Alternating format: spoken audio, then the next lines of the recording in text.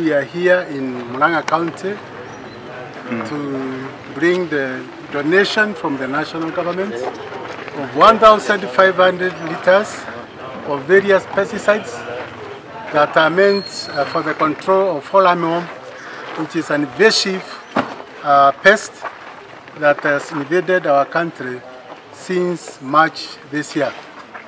The national government are in its effort to enhance food security in this country is distributing pesticide against this pest to all the counties in this country. Currently we have over 200,000 hectares affected by this worm in this country, and 800,000 hectares are also prone in case we do not do proper control.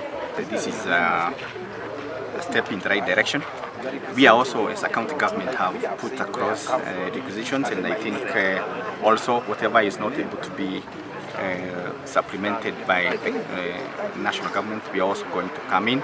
We are also going to engage labor, especially people who are able to do the sprays, and we are also going to train farmers on how to do the applications. Armyworm around Murang'a area, Kadara, Lower Kadara, Lower Gatanga, and also Kiharu, the lower parts of Kiharu.